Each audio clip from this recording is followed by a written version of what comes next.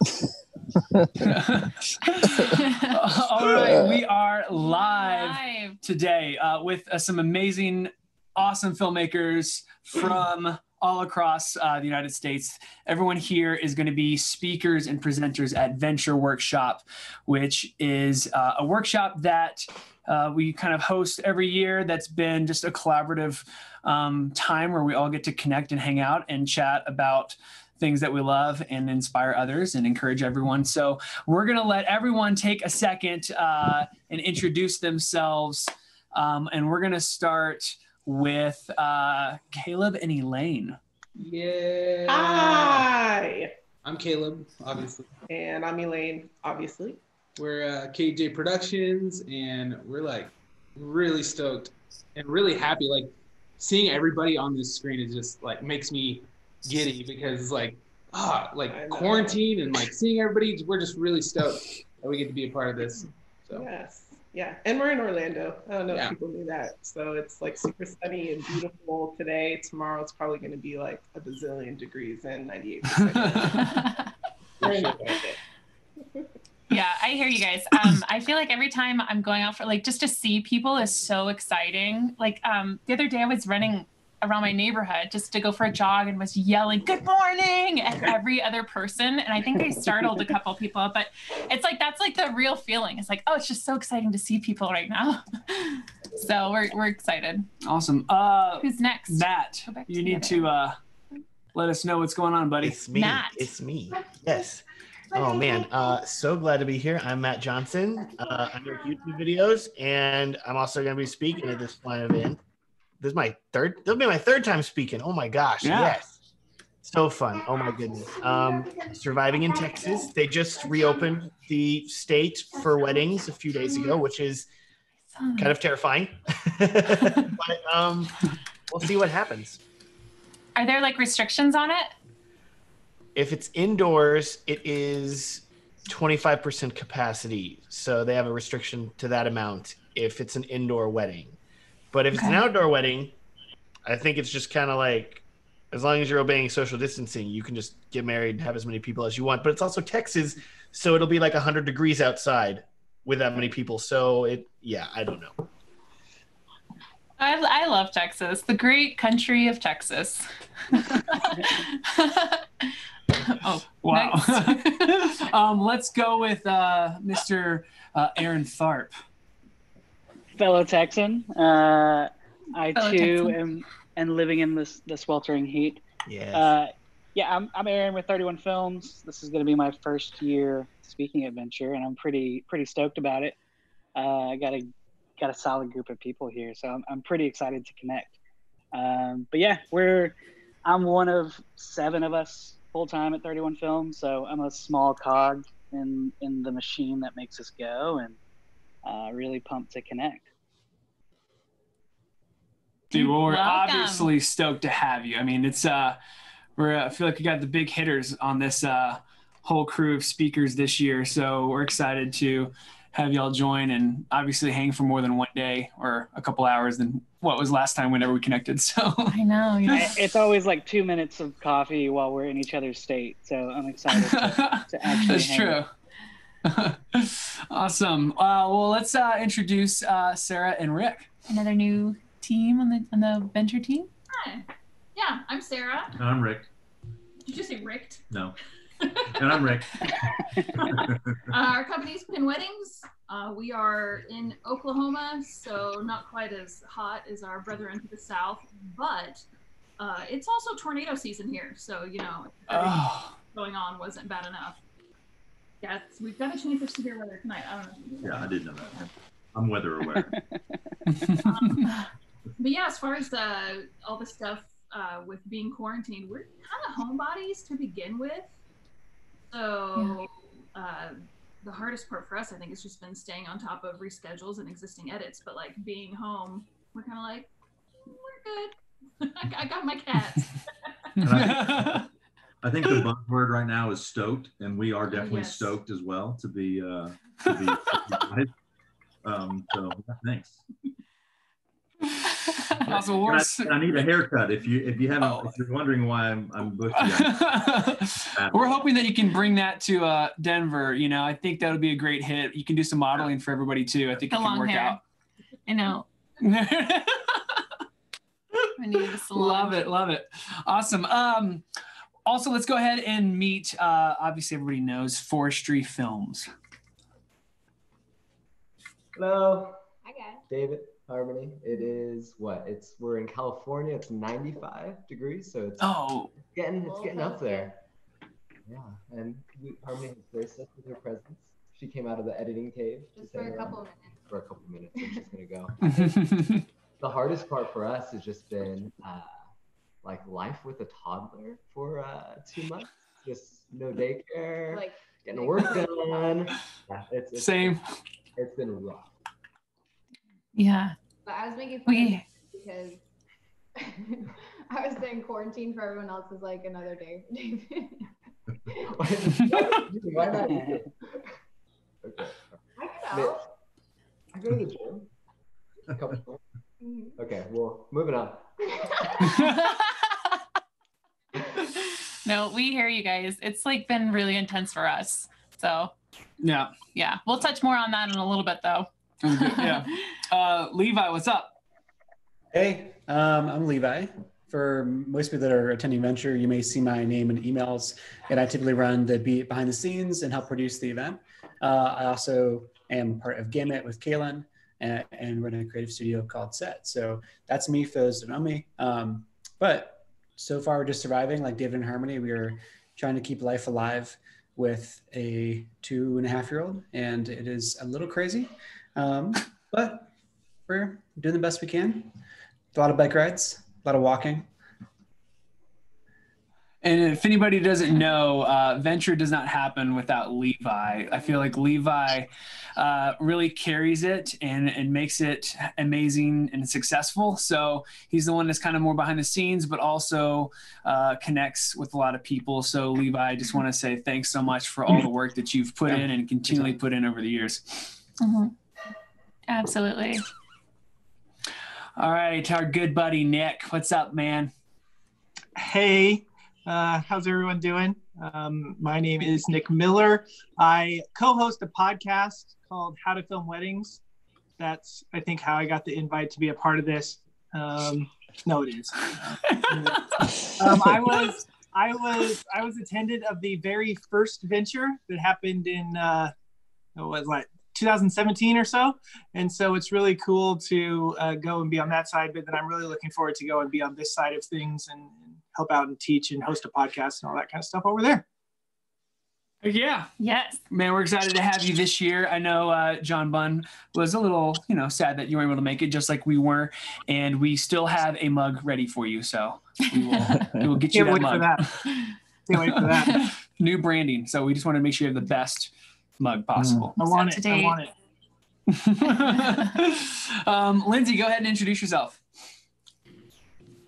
What's up? My name is Lindsey, and I watched all of Matt Johnson's YouTube videos, and now I'm speaking at Venture. So,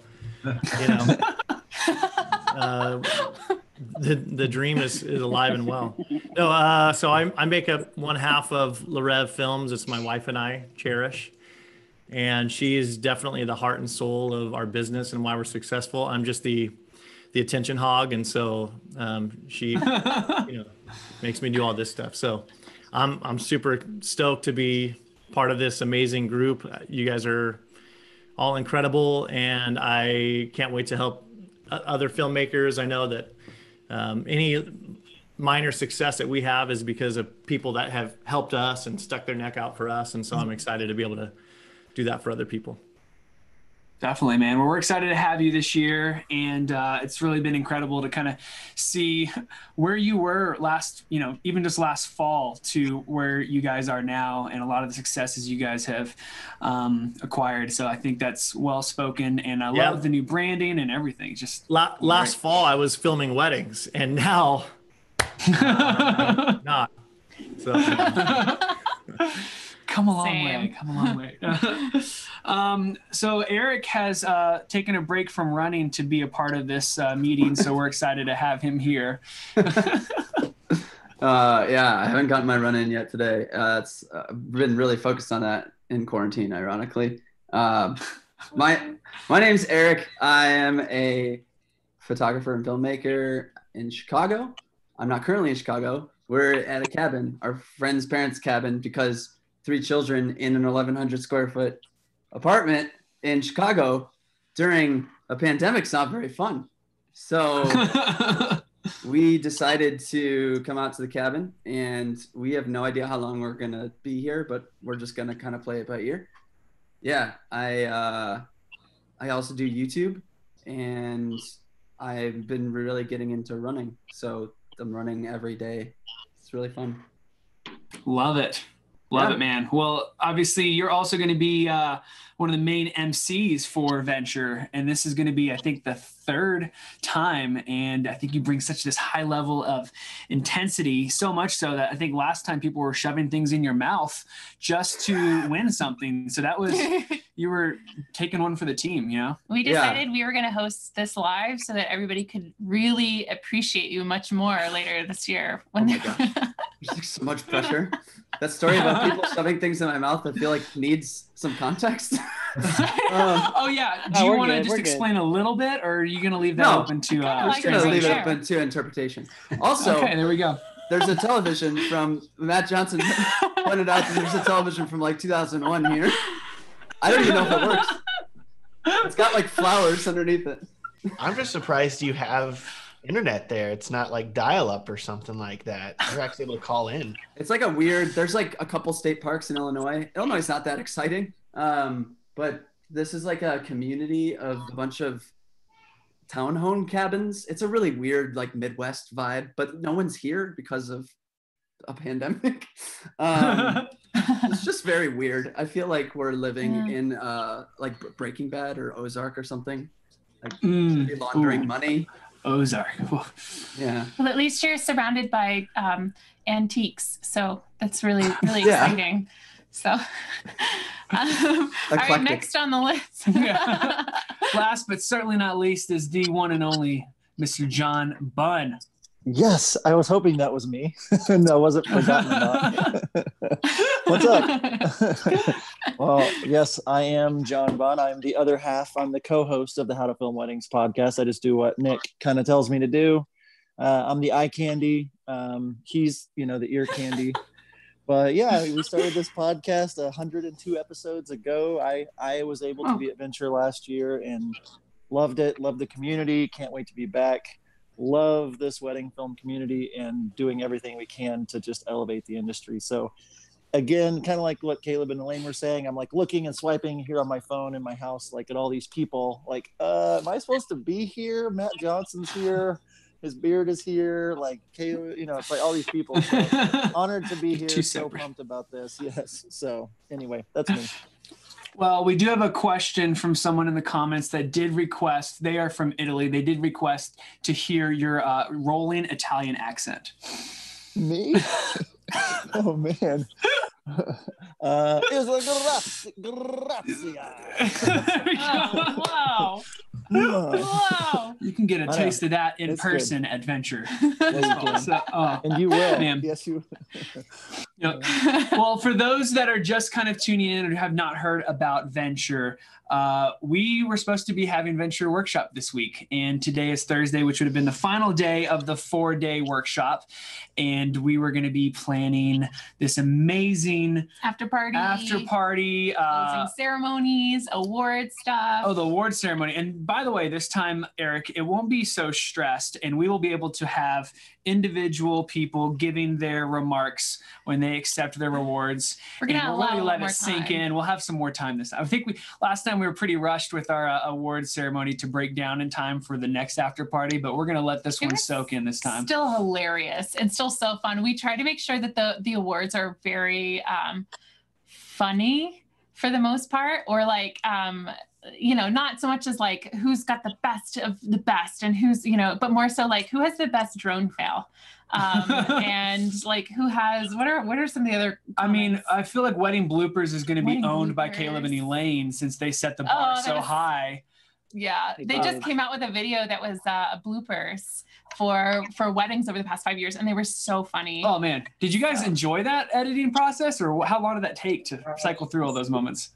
We were laughing for weeks, so we kind of started it before quarantine. So even the timing was perfect because by the time we were really like wrapping it up, we were like hadn't seen our people in like 3 weeks, and I mean we were just in here dying. And it's not just like.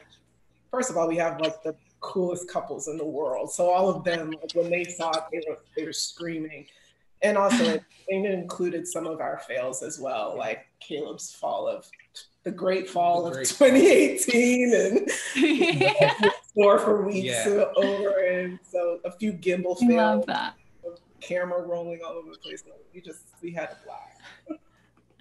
It was so fun. It was definitely so fun. awesome. Well, yeah. So we try to keep it to things like that, where it's like we spend the whole award ceremony just laughing our faces off. And Eric is obviously an incredible MC, and so he does like it's so much fun. So we're looking forward to it. But coming up on this week and thinking about how we're missing getting to hug all of you and meet some of you in person for the first time and reunite again. It was just really kind of a hard week for us personally. And we just, we're grateful that everybody took some time to come hang out, talk a little bit and stuff like that. So I've got some really cool questions. Are you guys ready? Sure. Yeah. Let's do it. Okay. So how are we going to moderate this so that it's not everybody talking at once? Do you want to pick an order? Do you want to pick How about if you have a good answer, raise your hand and we'll call your name. Or you can push that little reactions button and do one of these. And then it can go on there and you're like, oh, that's me. You can do that. You can raise your hand. We'll take both. The first question, is there anything that anyone has learned since the shutdown that they want to share? Oh. Did Lindsey? Lindsey, we got you. So something I didn't learn, but I was reminded of recently. So I'm one of the judges for the Love Stories TV Awards, as a few of us on this panel are. And I was at home watching like 30 incredible wedding films, and I was getting like super emotional because they were awesome videos, but also like I was reminded of like what an amazing, incredible job like we have as wedding filmmakers. Like we get to be in the room with people's, the best moments of their life, people seeing their spouse for the first time or walking their daughter down the aisle or whatever. And I was getting all choked up watching these films going, man, I want to get back out there and shooting weddings again. It was good to be kind of reminded of that, because I think you get caught up in like the rat race and I want to make money and, growing a business. And it's nice to be reminded once in a while, like we are some of the like most fortunate people to be able to do what we do. Oh, I love that so much, Lindsey. That's really sweet. That's also like, what a great reminder, because we truly are like bridesmaids, parents. Sometimes they're not even in the room in moments when we're there. And it's kind of special, like for first looks and stuff like that. So yeah, I love that. I saw Sarah and Rick. Did y'all have a response? Yeah, just something that personally, like we already love going this direction with our company, but something we've noticed has been really beneficial with all the reschedules, all the postponements, how important it is. And I know Matt will probably chime in on this too, since he loves to talk about relational filmmaking, but how beneficial it is to have that kind of business where you have a relationship with your couples, where you're not a commodity. And even like for us specifically, and I think a lot of people in this group are the same way, we're, I guess what you call a boutique company. We do 15 to 20 weddings a year. We don't do quantity. And it's been really hard watching other people in our industry with the struggles they've had, the companies that are more quantity based, that are a lot lower price, more weddings, because a lot of them have stories of all their couples coming back with, here's my new date. And if you're not available, I want my money back.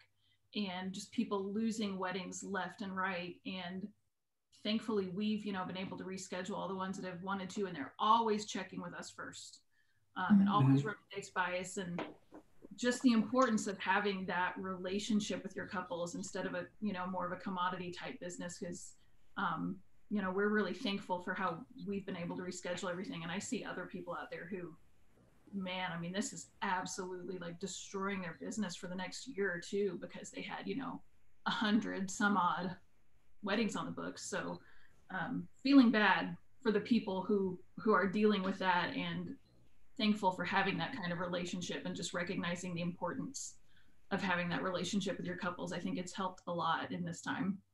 That's great. Yeah. Aaron, how are you guys handling it? Since I know you have a little bit more of a team-based structure too, don't you? Or what does that look like for you guys? Yeah, so it's been interesting for us. I think we've had 15 postponements and 2 cancellations. So pretty fascinating, just like in a month, just the whole wave hits.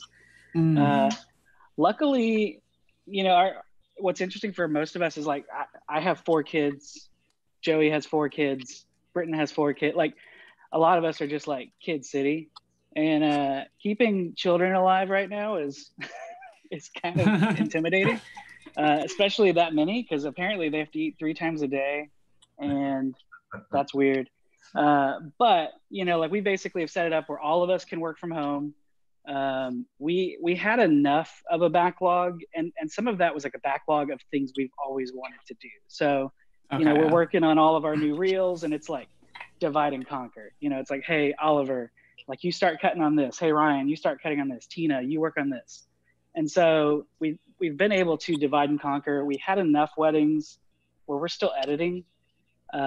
Luckily, we got some commercial work because of this. We've done a few PSAs for downtown Houston. So we're doing a little bit of shooting, a lot of editing for those. So we've been fortunate with our situation to be able to, to really like kind of keep everyone busy. And thankfully we had a structure set up where we had payroll covered for a couple of months. So, even though it was kind of like these weddings, they're shifting somewhere else, we know we can keep everyone on staff. We can take care of them. We can make sure that like we're not having, because that's the last thing we'd ever want to do is say things are slow. We have to like, cut people down. So for us, it's just a matter of like using the opportunity to get creative, challenge ourselves, and honestly, like take a moment to chill. Like how much do we just like stay in the race and just work? And it's great to hustle, but for us, we're also kind of taking the moment to say like, let's breathe. Like I get to spend a like beautiful springtime with my family for once in the last 15 years. So like, kind of relishing some of that, where like we're not feeling, stress of if we're not producing something new every day, it was a failure. So right now, it's getting creative. We're redoing our branding, which we've been wanting to do. We're building all new demos. We'll be backlog free this month, which will be like, that'll be sweet, even though we don't have a wedding it's like the best. Months. I know. So we're gonna enjoy that and figure it out. After that, it's probably a ton of passion projects. Just because we've kind of got the funds to be able to say, all right, like what have you been wanting to do? Let's just do it. And so we'll make some short films. We'll, shoot some reels, whatever it is. Like let's figure it out. Dude, that's rad. I love that. Love to hear that. Yeah. Sweet. Awesome. Does anybody else have anything they want to share that they've learned? No? All right. We can go on to the next question. Yeah, we got some questions. We have more. The next one's kind of just a goofy question. Has anybody seen, I think when this all first started happening, and it was interesting to see America just really cope by producing an insane amount of memes. And I know for me and like the stress of it, it was definitely like a little bit helpful to like at least have something to kind of chuckle about when I would go on the internet and feel so depressed reading all the news and things like that. So I know it was helpful for me, but has anybody had a meme that best describes their experience so far with the shutdown? Aaron? I think mine would be, there's like one that's like Macaulay Culkin, sitting on his couch, just like, I mean, he's covered in Cheetos. That's my dog. He's covered in Cheetos and like beer and ice cream everywhere. And it's just like when someone like wants to like FaceTime you, you know, for your job or something like that, you know. That's me most days, like, in my boxers. Just, sure, I can hop on. Let's do it. So right now you're probably in your boxers is what you're saying. Oh, great. Let me, no. What? Oh, man. Dude, Nick, you got any good memes at all? Because I'm curious. Yeah, I saw this one, and it was from like a behind-the-scenes shot from Passion of the Christ, where Mel Gibson is talking to Jim Caviezel, and Jim Caviezel is Jesus, and he's all bloody with a crown of thorns, you know, like taking a break, and Mel Gibson's like really like, you know, talking to him, and the meme said, "How I feel when my friends without children talk to me, how hard this is." Yes.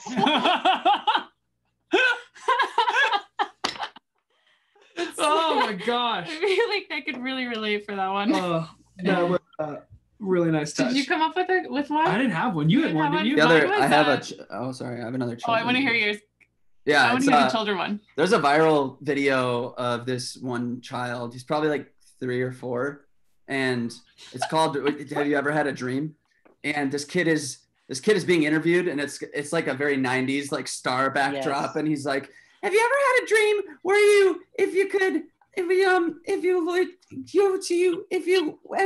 never would you go to would you?" And so he just keeps going and going and going, and he just can't spit it out. And at the end he goes, "You could do so much, you could do anything." And and it's like the funniest video ever. But the meme was like this guy.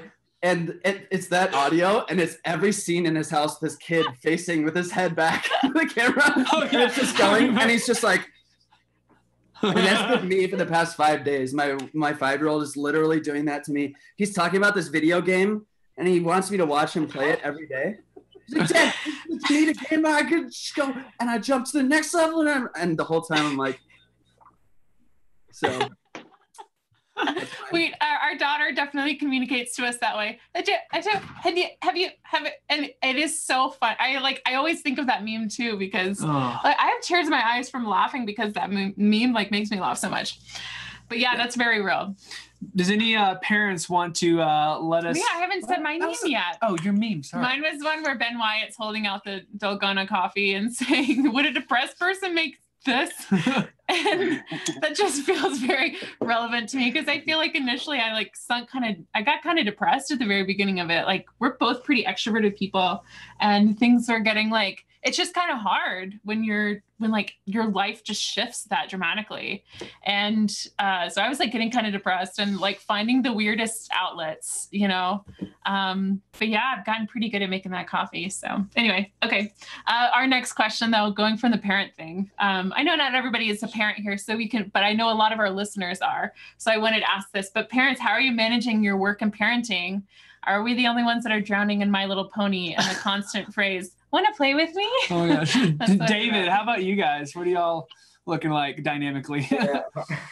Harmony showed me this meme today, and it was like, "I'm more scared of having my child home for 2 months than the virus itself." And it like so hard. I've never been so grateful for Disney Plus in my entire life. Like, that was great timing. I was excited for Disney Plus, like all the classics, cool. Then the virus hit, and then Frozen 2 was just life for us. Yeah. Just nuts. Dude, I hear ya. It's definitely one of those things where you're like, it's not that we don't like our kids or anything like that. It's like, it's just that they're you feel bad when there's like a tiny human that's like, they deserve to play and they deserve to have fun, and you can't do both at the same time. And that was really hard for us, especially in the beginning when we still had a lot of deadlines with stuff that we were working on and stuff. So. Yeah, because I feel like we've been working I see everybody, man, I'm just taking this time and I'm revamping my brand. I'm launching demo reels, and I'm working at less than 50% capacity, trying to keep up. Yeah. We're like, we're like, how can we make this a positive? Well, it's like, well, we haven't potty trained, so I guess quarantine is like, that's our accomplishment. Like, yeah, we have 3 that haven't gotten done, but she can poop in the toilet. Woo! Success. I will say for us, like 14-month-old daughter, and normally our wedding films are very music driven. So we're always like looking for really cool music, really cool bands, looking at a variety of stuff. Rachel's listening to music all the time. And it has been pretty much exclusively the Moana and Frozen 2 soundtrack, just playing every day. And like, I'll find myself humming it. I'll just be like, and I'm like, oh no, what am I doing? And Rachel will be like, you humming that again? I'm like, I guess so. And so it's like, I'm very nervous about like the edits that we're putting out now. Cause I'm like, how focused is this going to be? Like, how subliminally am I going to be affected by those songs, and is that going to make my films different? I don't know. I just imagine you in a film coming out with "Lost in the Woods" as the background song. Lost in the woods. A beard just appears. My true north. Oh my gosh. Oh man, I hope not. I wanted to ask you, John. What's life look like? You've got what, 3 kids or?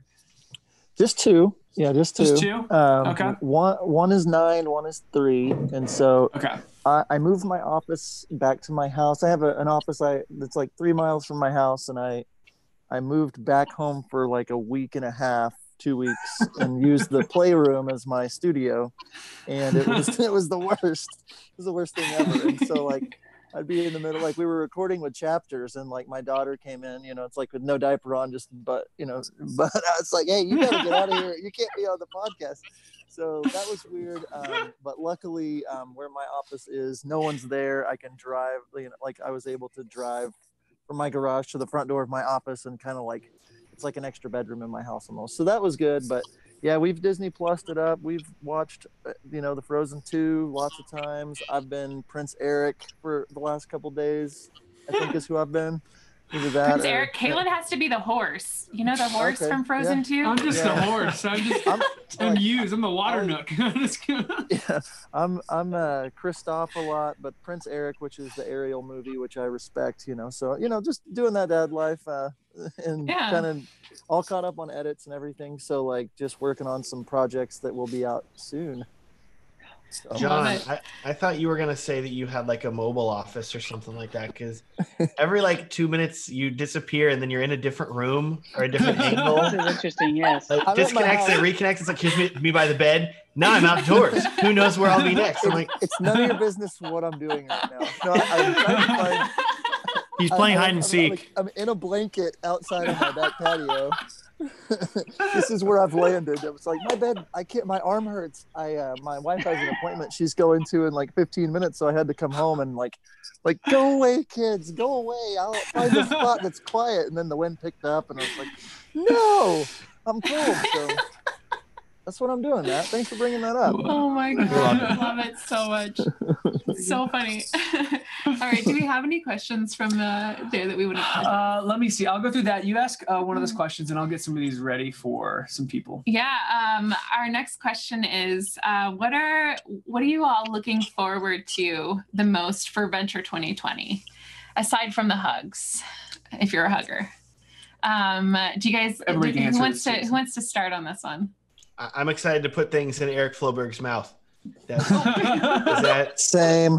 I think we all are very excited. Hi. Can't wait. Oh gosh.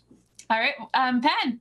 Yeah, we've been around a long time. It seems like I was going through a closet today and pulled out a notepad that was full, legal pad full of stuff from Weeva 2000.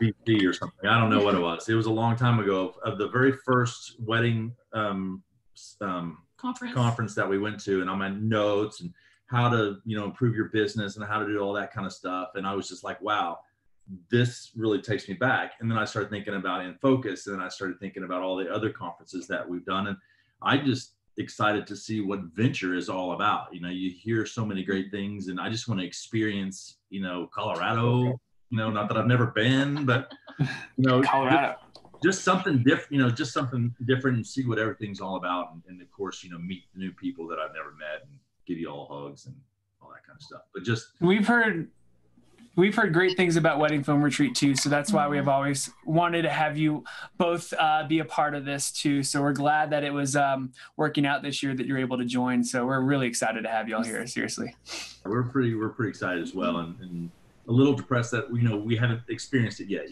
like you said, it's just got a waiting period. Can I admit that we wanted to?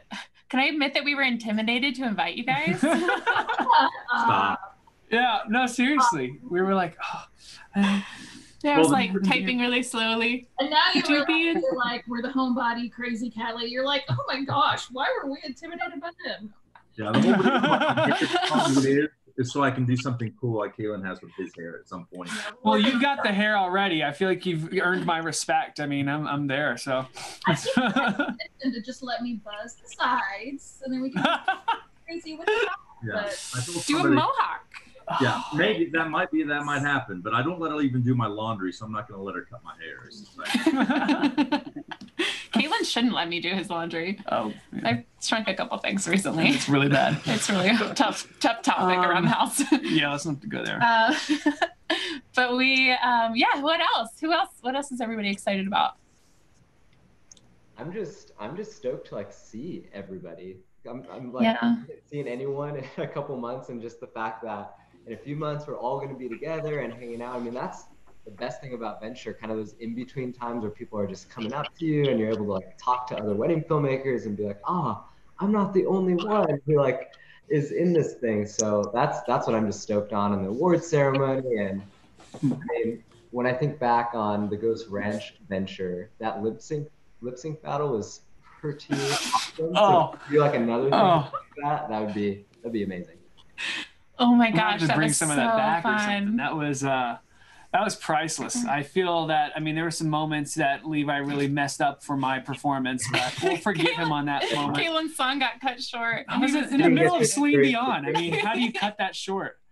It was pretty funny. You don't. So, but like you said, David, I think the biggest thing is those in-between moments. I mean, we all have, available resources for people to learn, but I think the community aspect of Venture is what's so important. Whenever we were considering, do we postpone? Do we do a virtual version? It's like, just virtual's not going to cut it. It's not going to be the same experience, and it's not going to be worth it. So I think obviously the thing I'm looking forward to is once we all get there, I want to have like the largest group hug ever. I just can't wait to hang with everybody.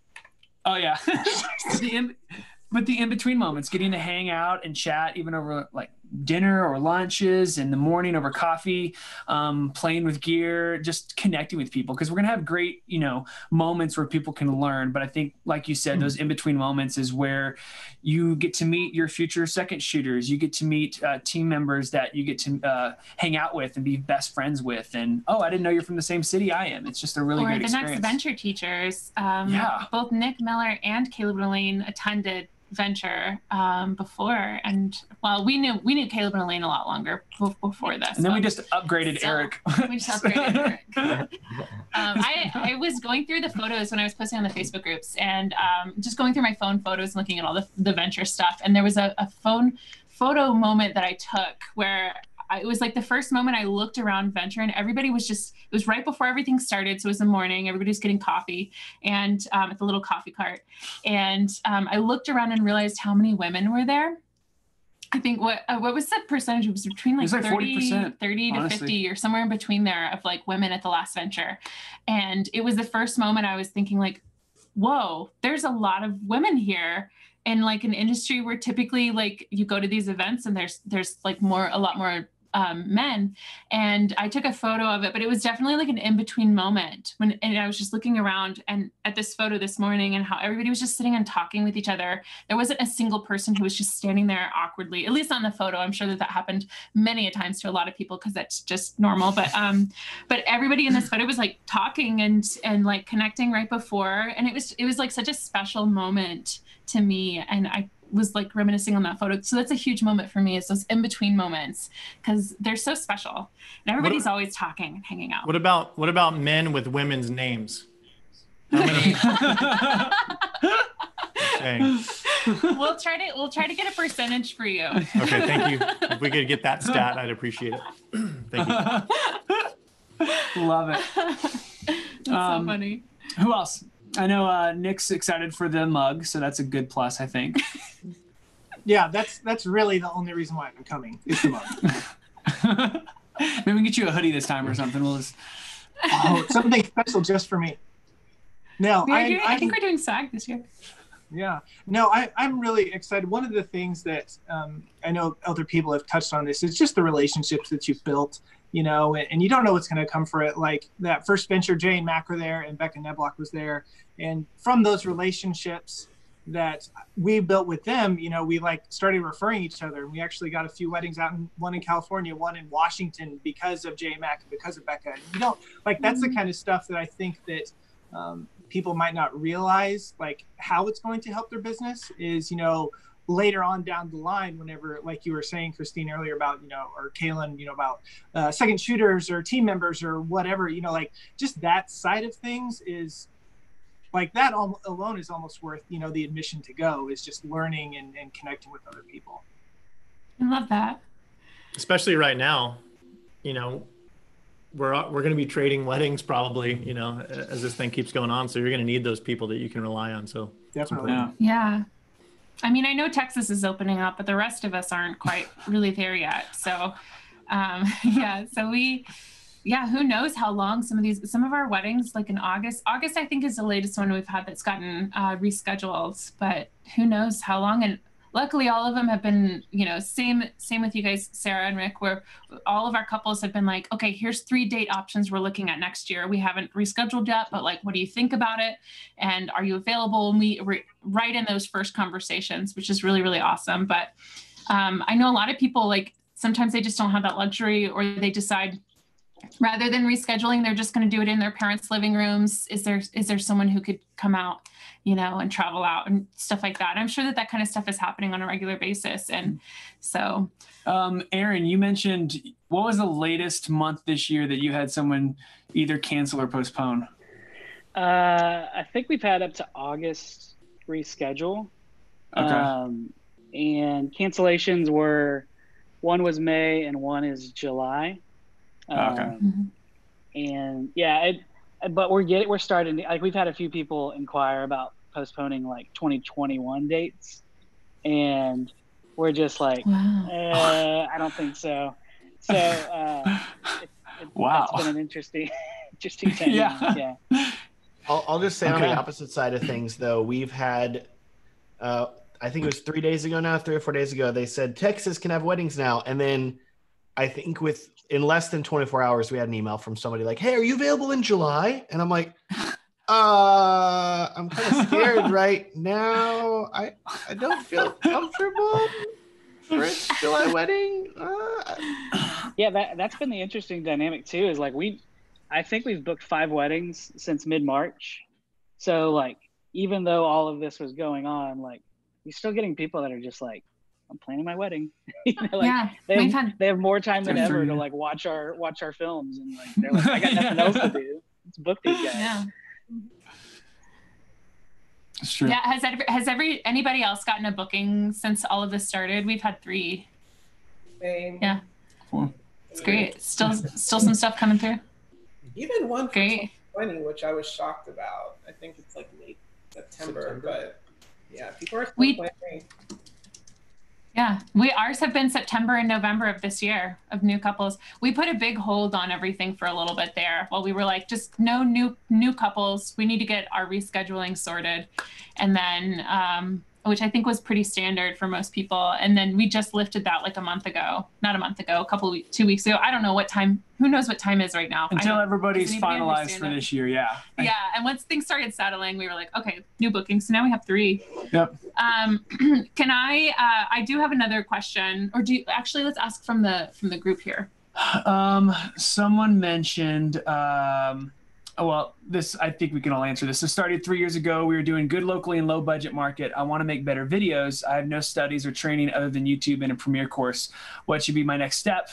And I feel like venture would be a great step because you're going to get everything you need. And I think the biggest thing is building the community around you that can help support your vision and also encourage you. But you're going to see so many different ways of pricing, of filming, of gear. Like you will have an objective option to really make your best decision because you're going to see such great ways, and you can ask questions, you know, hey, why does my profile look weird? And we can stand there right next to you and help you get that working out. So, I mean, I feel like that for the bang of your buck, I mean, I feel like that's the best way is to connect with other filmmakers. And I mean, in-person education, I think, is a very unique aspect right now, considering a lot of people are just online right now. So I think it's going to have a unique touch to it, I think, coming this fall for sure.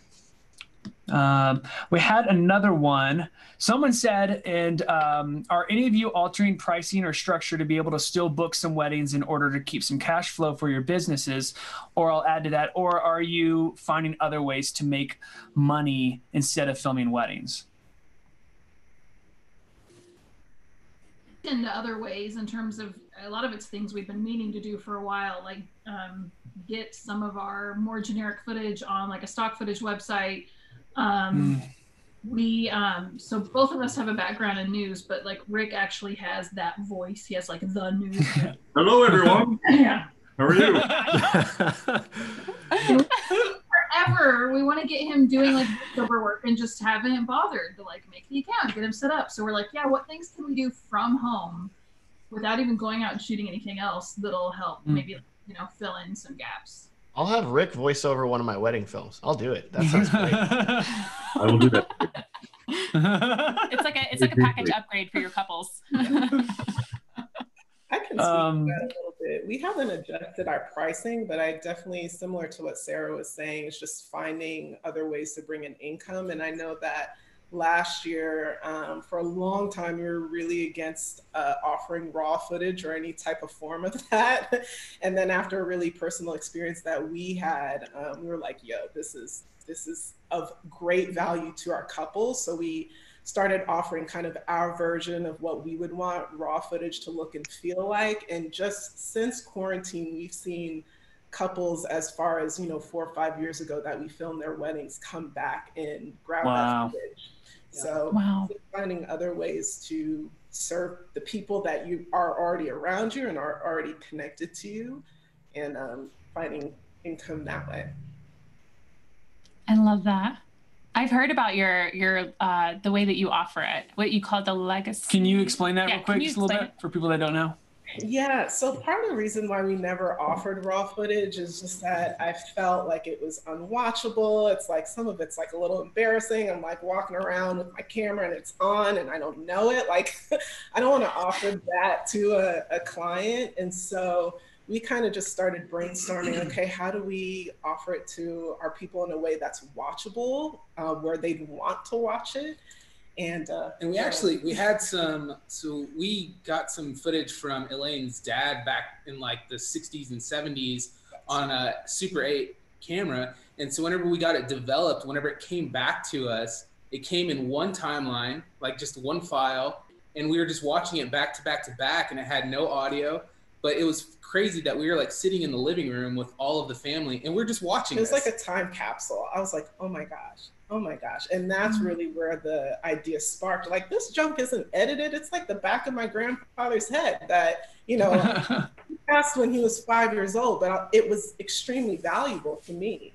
And so as a videographer, I was like, wow, like, here we are, we have hours of footage that our people don't see. And although I don't see the value in it, like they definitely will. And so we started offering that, and that has floated like from the beginning of the year. Like that income has been like, whoa, I wasn't expecting it to be, but people jumped on it. So that's just a small example, I think.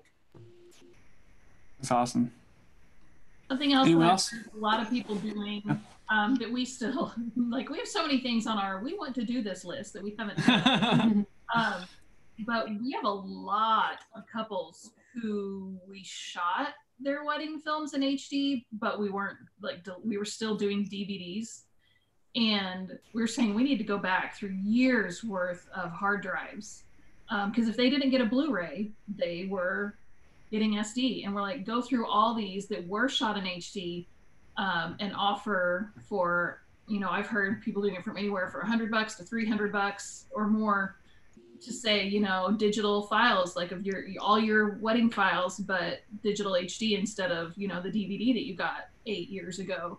Because we were shooting That's HD cool. in 2010, but I don't remember when we went more to like USB and digital delivery kind of stuff. So going back, if you have all those old files, you know, upgrades to even to past clients. Kind of like the raw That's so smart. We have it in our contract that we're only like held liable to hold the footage a year after the We've changed it. It's like 2 weeks after delivery, but we'll hold it. But we'll hold it. And I'm not joking. We still have everything from like every wedding almost, right? Yeah, pretty much. Like we just want to make sure we're like protected in case something were to ever happen. But right now we still have everything. And I feel like that's something valuable that people should remember, because you can always like, you know, communicate with them later, 5 years later, and say, hey, like I have this raw footage. Are you sure you don't want it? And you know, it's smart. It's the smartest thing to do. So, Eric, what are you doing? Are you just doing YouTube pretty much during this downtime without filming weddings, or? Yeah, YouTube has become a big part of my career now, providing content, educational content, entertaining stuff. And I recently launched a Patreon as well, where people can jump on monthly to get more educational content. So just kind of strategizing how between YouTube ad revenue and all the affiliate sales I can make there, as well as getting more people to join the Patreon to learn more there. It's just a really approachable price. It's just $10 a month. Mm-hmm. And I know that's not applicable to everyone. And so I actually yesterday just released a Patreon video, which I can give a sneak, like what my strategy is for this year. And I am one of those people that is willing to lower prices to get work. And I know a lot of people will criticize me for having that stance because they feel like it devalues the market. But the caveat I have with that during this time is that everything that I'm approaching with negotiating rates this year is going to be with a caveat that, hey, we are in a year of just totally unprecedented times. Like we are out of our work. And so this year I am going to negotiate my rates with whoever I'm going to be working with. You should not expect this in the future, but this is how it's going to be this year. So I can survive and I can put food on the table for my kids and all that good stuff. I'm going to be strategizing. I do photography and film. So just strategizing for old clients from years past, saying, hey, I normally charge $500 for this session, but would you be interested in whatever your budget is? Let's find a date and just make it happen. And that could be a short film for a family. I just did a session with a couple that's engaged. They wanted to tell their story, where they from high school till now, 10 years, like ran around the city. We went to all their spots. And I made a film for them, just getting creative about that kind of stuff, not being afraid to reach out to people, friends, family members. People want to support people right now. So if they still have a salary paying job and they want to support you and you have something to offer them, go after it, go find them. And don't be afraid to try to negotiate those prices to get cash in the bank right now, so that when you're doing double the amount of work in 2021 with rescheduling and what you're booking for 2021, now you have a robust portfolio of other things that you've already done too, and you can apply it to the future as well. There's just all sorts of opportunities that you can be doing right now. If you've always wanted to start a YouTube channel, it's a great time to try to start doing that. You feel like you can get enough traction and start making money that way. Honestly, world's our oyster right now. And I know that's a really optimistic viewpoint from a very pessimistic world and situation. Mm-hmm. But there's just so many things that you could do. You'd be surprised if you just reached out. So, yeah. Well, Eric, I want to thank you for saying that, because it's I do think that there's a lot of mixed information. A lot of people saying don't lower your prices, don't lower the standard, and some people are saying, but I need to provide for my family, but we don't know how we're going to make our next rent, and things like that. And I do think it's important to say, like, you know what, you got to figure out what's best for your family, and also kind of look at the world kind of creatively and how to bring in money. Can I just mention that you have a really, really helpful YouTube video If you haven't seen Eric's YouTube video about like how he makes extra passive income and things like that, like I know you have a lot of creative ways, and even if you don't go strictly with exactly what Eric does, because I know you do a lot of photography and stuff like that, and you mentioned in there, you still have a lot of creative ways of approaching it on there, especially through like YouTube and things like that. And so I just want to make a shout out to that, because I think it's really great. And I think it's important to be encouraging like creative outlets for income right now, because I know that's really helpful for people. Sarah, I cut you off. What were you saying? Sorry. You're fine. Just along the thing of not being afraid to reach out to certain people to try certain things. And in terms of negotiating pricing, people lowering pricing to get jobs, everyone has to do what you have to do, you know, for your family to put food on the table. But I do want to add to that, because of everything that's going on, if you need to like negotiate or you want to change your prices, don't just do it out of fear. Don't let it just be a fear reaction to what's happening in the world, because we actually did a really substantial price increase like in February, I think. And then all this happened and we're like, okay, do we really want to stick to this? Like, starting prices are really a smart thing to do. And we've since booked 4 weddings at our new starting price. And awesome. So, like if you're in that point where, you know, you need to negotiate on something, yeah, by all means do it. Do whatever you have to do to pay your bills and put food on the table. But I would just tell people, don't let it be like an instant fear reaction. Think about it. Think about your needs, your specific needs, but don't do it just out of fear. Because people are still willing to plan their wedding and pay for what they want. It's pretty amazing. Awesome. I love that. Aaron, what'd you say? Yeah, I was going to add to that. Same exact situation. In February, we raised our base packages by $2,000. And then this all hit, and it was like, okay, what do we do? Do we like stick to the guns? Do we pull back? You know, maybe no one's seen the pricing. And yeah, we've booked those like 4 or 5 weddings in that time span on that new pricing. And so like that's been a huge bump for us as weddings, like final balances are moving to next year that would have come in this year. We have like bigger retainers that are coming in now because of that. So it's kind of offsetting that impact. Yeah. And I'd say like a real strong opinion I've had through this is that like right now more than ever, our value is like through the roof. And that's because people can't be together, and people can't, like we're experiencing it right now. Like video and connection is like so important right now. So, you know, for these weddings that are going to be stripped down and intimate and their family can't travel in, like what we deliver is more important than it's ever been. People who are like, you know, they have family who are at risk or elderly or whatever, like that, like they talk about that raw footage, you know, all that, like those like heirlooms, those are like so important right now to people. So I do think as long as you're just, you know, totally do what's best for you. Like I have no issue with someone saying like, I had to like cut my prices or negotiate. Like I think it's a negative on the industry for someone to degrade someone for doing that. Like you have to know what you're comfortable with. You have to know also who your market is. Like different markets, that kind of like middle market, like that's going to feel a lot of squeeze right now. Whereas like high-end market might feel like almost like more of an influx of spending because people who have money are like valuing something a little more right now. So I think as long as that's your rationale, like you go with it and like stick to your guns. Beyond that, for us, like generating extra money has been some commercial things, like small businesses, churches, like they're needing to communicate more than ever. So in the same regard, like, you know, start reaching out. Like if you have the time and the capacity, reach out to people, figure out whether it's like live stream or producing like really simple content. You can start generating like some pretty easy income with really simple projects like that, just by making those connections and reaching out to people. That's great. I love that. David, how about you? What are you guys doing?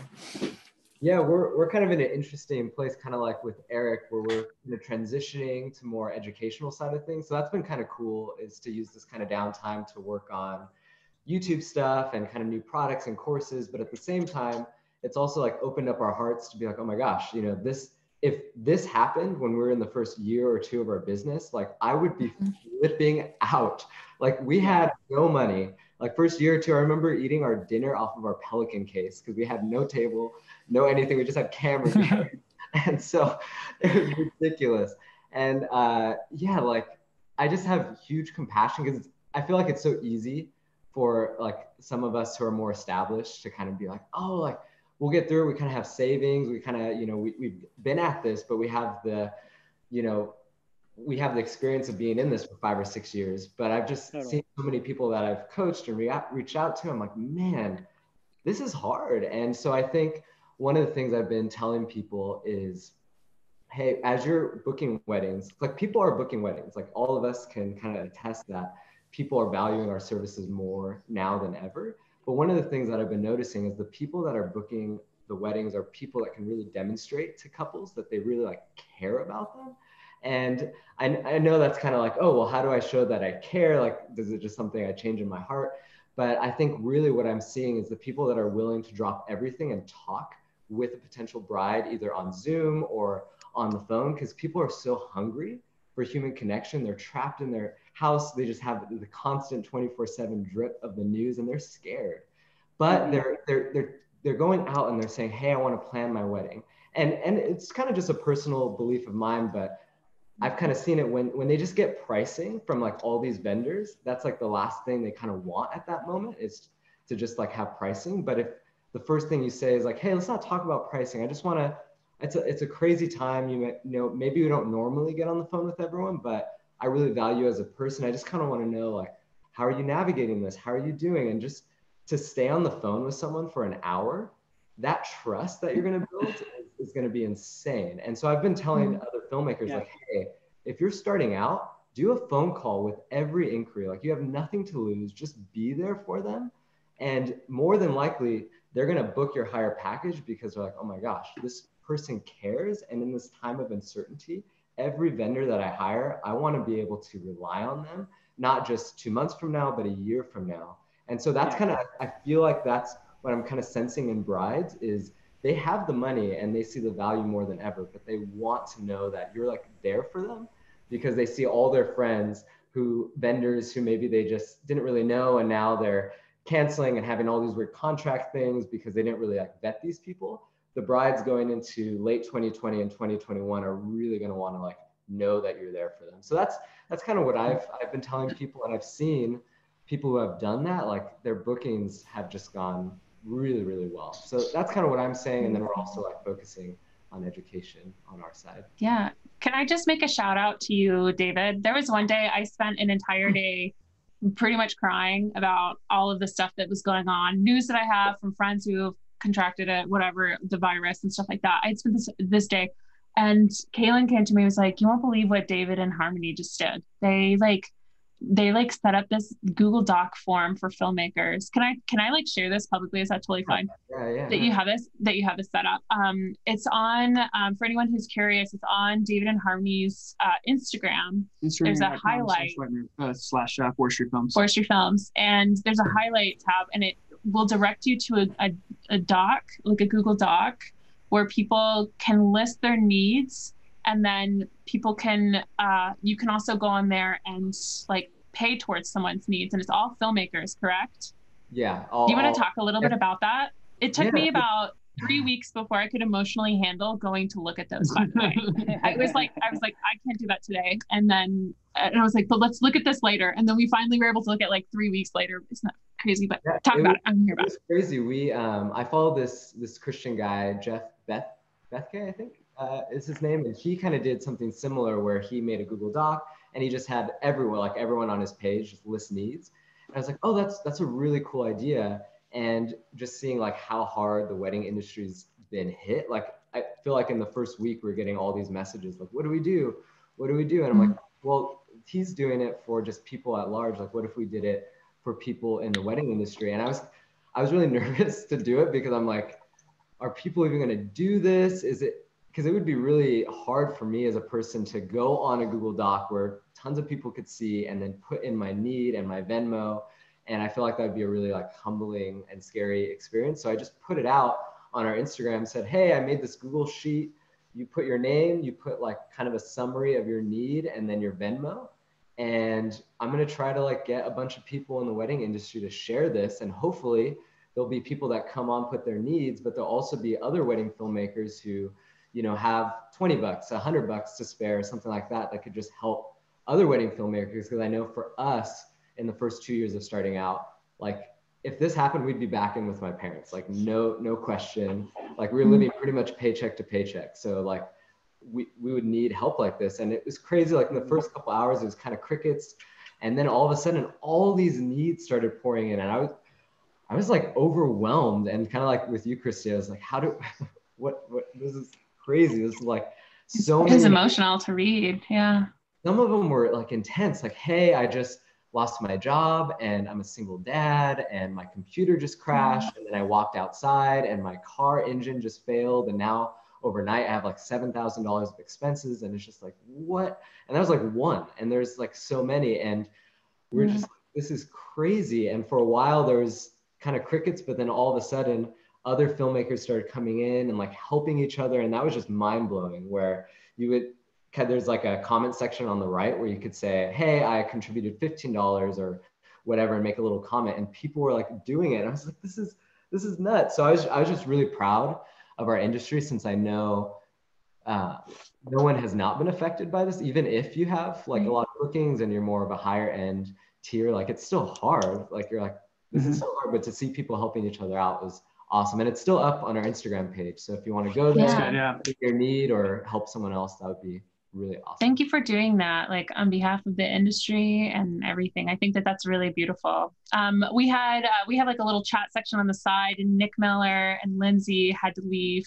Who else? And Levi. So Levi had to leave as well. So they just said goodbye there. But no, we're wrapping up. Did you want to ask? Yeah, we're wrapping up.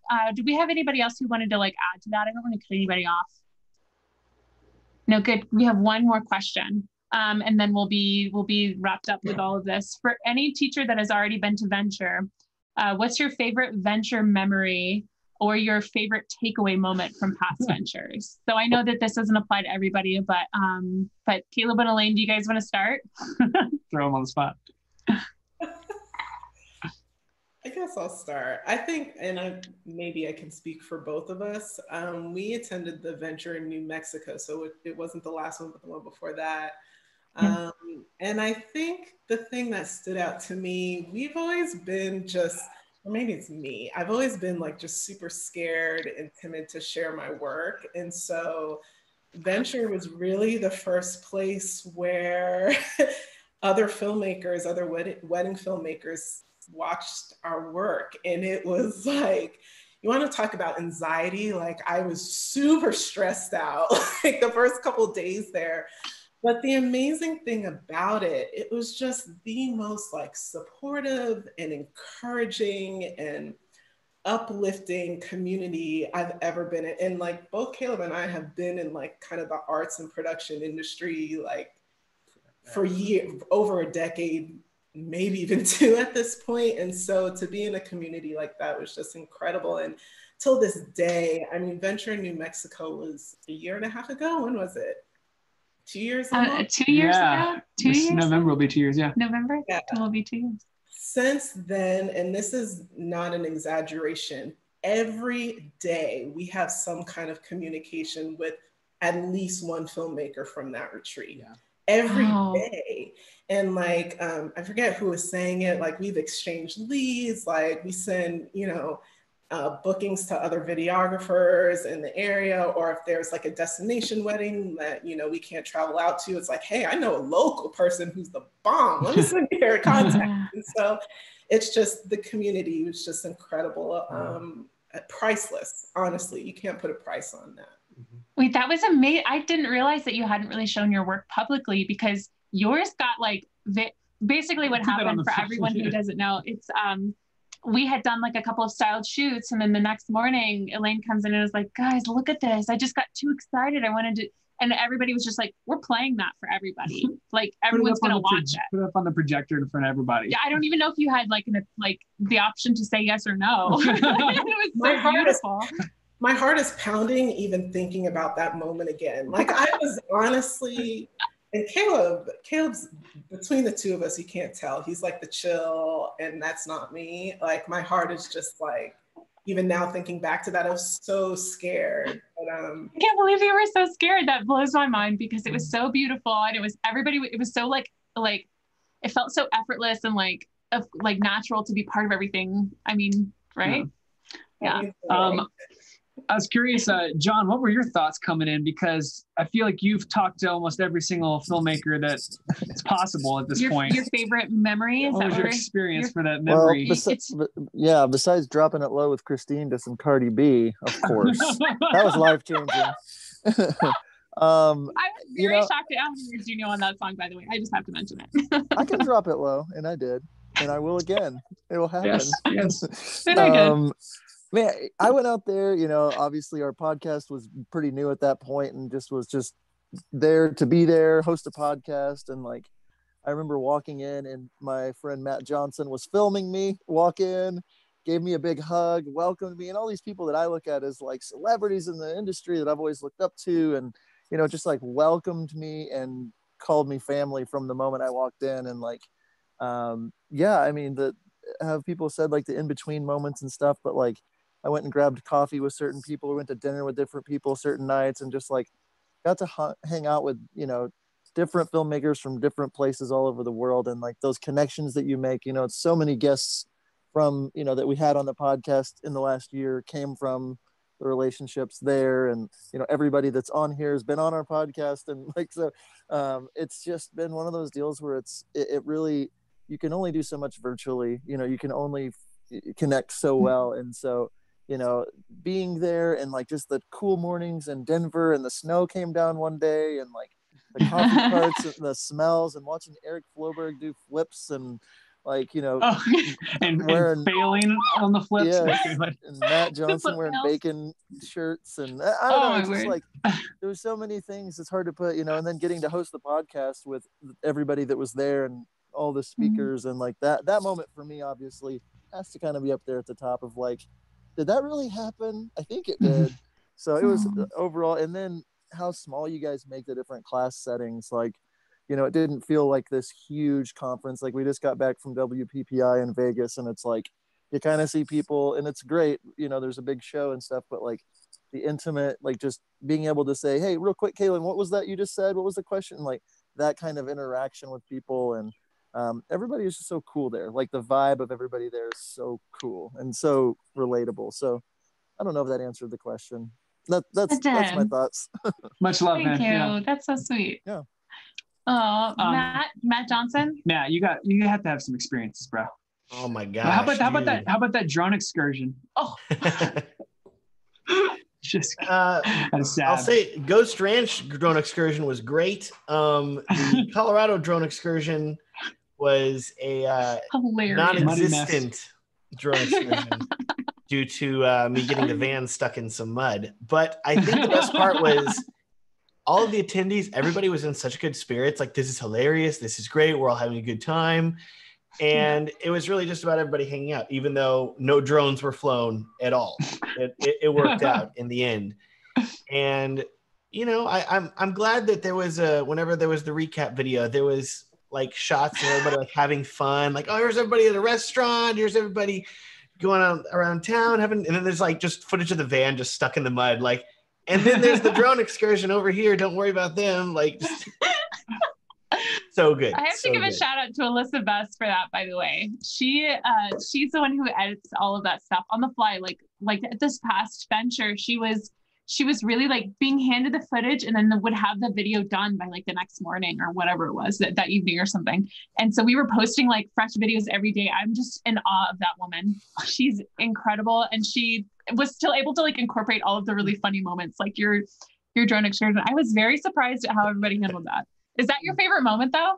Oh my gosh. It was definitely the most, it was a highlight.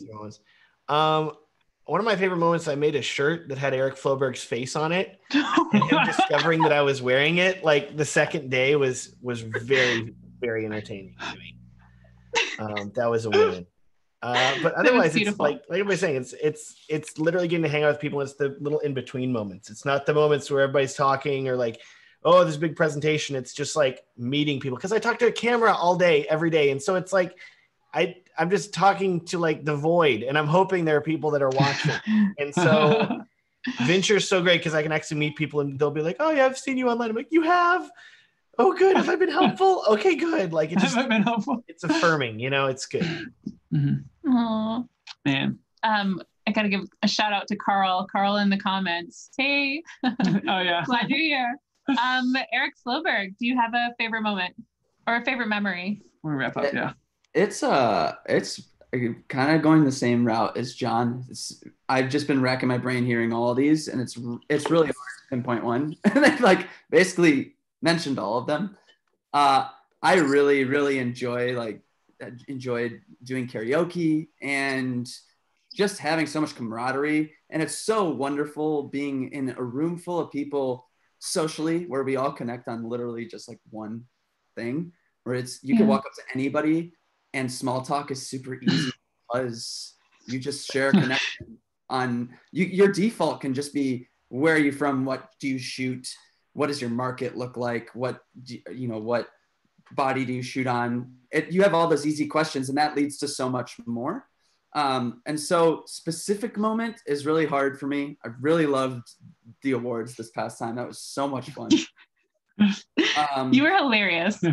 I appreciate that. Sometimes I just feel like I'm too much of a dad. The fun fact about me is that I actually get really nervous when I'm in front of people. And it might not seem like that, but my heart's always racing. But it's always just so fun to look back. And the biggest overarching thing I have as far as experience is like, you're just filled with so much like hope. And I know people use the word inspiration a lot, but I like the idea of it's just so hopeful. Like you walk away from it being like, I have so many ideas of what I'm going to do in the coming months and years. Both Venture and another workshop I went to, the physical like manifestation of learning and community is I believe that's like the biggest thing that we can do as creatives in pushing us forward and inspiring us and giving us hope to make the next thing happen. It just pushes us over that edge. And between all of the interactions of different people I have seen online and have fanboyed over, up to like meeting someone like Colin Steingard, who's like a really good friend of mine now, who has helped me with various projects, whether it be YouTube or education. It's just awesome. It's so freaking awesome. And it's like one of the highlights of my year, and it's just so much fun. Yeah. Aww. Okay, well, thanks for saying that. Thank you. Well, Venture is one of the first places that I got to meet Matt Johnson's baby. Venture's kind of a BYOB thing. It's not every time, but not for bring your own baby. That's what it's for. She's not coming this time. Don't worry. It was so big. It was rough taking care of her. Oh man, she's the best. Well, I think David, are you the last one? I believe for Venture Memory. Yeah, for there's another baby. I was paying attention to all the other people that I don't remember what my memory is. Let's see. I do remember Matt handing me his child, and then her starting to cry in my arms and not knowing what to do, and Matt just looking at me like, "Bro, I thought you had a kid. Like, what? Come on, man." And Rachel coming over and being like, "Why did you hand our newborn baby to this person who clearly has never had the baby in his life?" And then she took her child away. Hi, Rachel. For like 5 or 10 minutes. So that was a pretty good memory. I think the award ceremony was up there too. Watching Eric like scream through 2 hours of content in like 15 minutes was and Chris coming up to me and being like, we have 2 minutes. We have 2 minutes left. And Eric's like, and for our second award out of 20. Out of 20 years. Yeah. Oh my gosh. Eric just came up to me. I just remember, it's like this picture perfect memory in my mind, ingrained Eric's face of him walking up to me saying, "I think this is going really great, guys." And I was like, "We got to wrap this up in like 10 minutes, buddy." His face was like, but anyway, it was. Throughout the whole ceremony, I would look at Eric, and Eric was getting progressively more excited. And then I would look over at Christy, and she'd be progressively more just like, this has to end now. it's funny that it's still everybody's like one of their favorite memories because of how like just funny it all became. It was just hilarious. Oh, in the comments, the 3 Dominican sisters, if y'all remember them from the last one, are on, and they said that it was definitely one of the ultimate experiences for them was remembering that night. That was for sure. Such a fun night. But well, hey guys, we got to go ahead and wrap up. Yeah, we just want to mention again for those that are tuning in, Venture Workshop is a 4-day workshop that will be hosted October 19th through the 22nd this year. And we have over 10 to 15 speakers, and just the people on here are just some of them. And we have more, and it's going to be an amazing experience. This will be the 5th time Venture is hosted over the course of 3 years. So excited. It's if you're a videographer and you're in the wedding industry, this is definitely the place to be. And we would love to have you join us. And we just want to give every one of you a hug in person. We want to hug each other. I think we're so excited as well as teachers to just connect with other like-minded people that encourage and strengthen us in this industry.